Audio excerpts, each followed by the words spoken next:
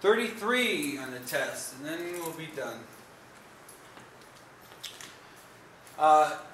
So go ahead and rewrite these.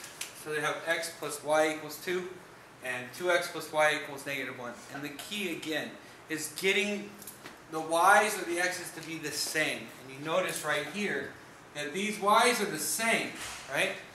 So now I need to make them opposites. Okay?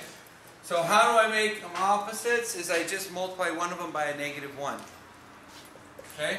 And when I do that, it changes everything. Negative 2x minus y equals 1. And then this just comes straight over. X plus y equals 2. And then I add these two together. Okay? And I get negative x equals 3. So then I divide by negative 1. And I get x equals negative 3. Now I just plug that back in. Okay? So this is the easiest one. So negative 3 plus y equals 2, right? And I solve for y. Plus 3 plus 3, and I get y is equal to 5.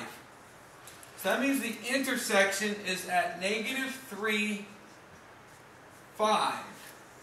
So if I were to graph this, my intersection is at negative 3, 5. Okay? Now if I graph these things, then I have to graph this. Well, if I plug in a 0 here, y will be 2, right? So then that would be right here. If I plug in a 0 here, then x will be 2. Bam, there's my green one. And then my red one, I do the same thing with this. If I plug in a 0 here, then y is equal to negative 1. Okay? So that. Oh no, y is equal to negative 1. So that. Okay? And then if I plug in a 0 here, then x is equal to negative 1/2. Okay? So x is negative 1/2. Bam. And they cross where I want them to cross. And that's good. And that is linear combination. Okay?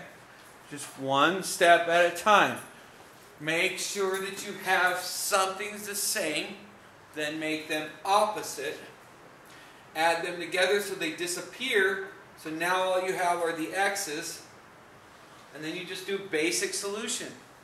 Once you solve, you plug it in. And that's all you're doing.